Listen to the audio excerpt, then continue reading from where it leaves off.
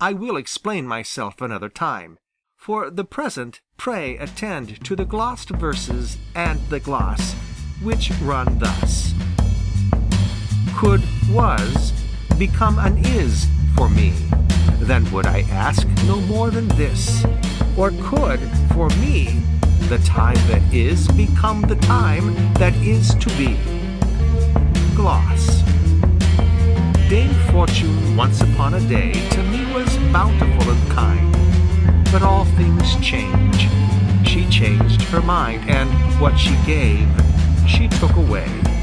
O Fortune, long I've sued to thee, the gifts thou gavest me restore, for, trust me, I would ask no more, could was, become, and is for me. No other prize I seek to gain, no triumph, glory, or success, only the long-lost happiness, the memory whereof is pain.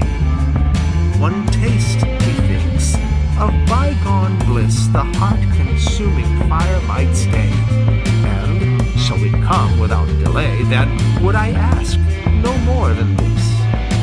I asked what cannot be, alas, that time should ever be and then come back to us and be again. No power on earth can bring to pass. For fleet of foot is he, I wis, and idly, therefore, do we pray that for A hath left us may become for us the time that is. Perplexed and certain to remain, twixt hope and fear is death, not life. 'Twere better sure to end the strife, and dying seek release from pain. And yet, thought were the best for me. Anon, the thought aside I fling, and to the present fondly cling, and dread the time that is to be. When Don Lorenzo had finished reciting his gloss, Don Quixote stood up and in a loud voice, almost a shout, exclaimed as he grasped Don Lorenzo's right hand in his, "By the highest heavens, noble youth, but you are the best poet on earth, and deserve to be crowned with laurel, not by Cyprus or by Gaeta, as a certain poet, God forgive him, said, but by the academies of Athens, if they still flourished, and by those that flourish now, Paris, Bologna, Salamanca. Heaven grant that the judges who rob you of the first prize, that Phoebus may pierce them with his arrows, and the muses never cross the thresholds of their doors.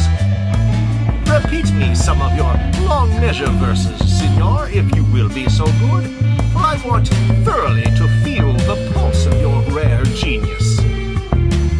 Is there any need to say that Don Lorenzo enjoyed hearing himself praised by Don Quixote, albeit he looked upon him as a madman? Power of flattery, how far-reaching art thou, and how wide are the bounds of thy pleasant jurisdiction? Don Lorenzo gave a proof of it, for he complied with Don Quixote's request and entreaty, and repeated to him this sonnet on the fable or story of Pyramus at Thisbe. Sonnet.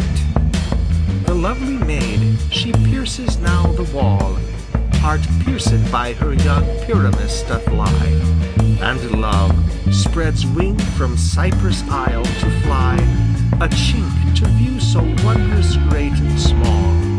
There silence speaketh, for no voice at all can pass so straight a strait, but love will ply, where to all other power 'twere vain to try. For love will find a way, whate'er befall. Impatient of delay, with reckless pace the rash maid wins the fatal spot, where she sinks not in lover's arms, but death's embrace. So runs the strange tale, how the lovers twain, one sword, one sepulchre, one memory, slays and entombs, and brings to life again. "Blessed be God," said Don Quixote when he had heard Don Lorenzo's sonnet, "that among the hosts there are of irritable poets, I have found one consummate one, which, signor, the art of this sonnet proves to me that you are." For 4 days was Don Quixote most sumptuously entertained in Don Diego's house. At the end of which time he asked his permission to depart, telling him he thanked him for the kindness and hospitality he had received in his house, but that, as it did not become knights-errant to give themselves up for long to idleness and luxury, he was anxious to fulfill the duties of his calling in seeking adventures, of which he was informed there was an abundance in that neighborhood.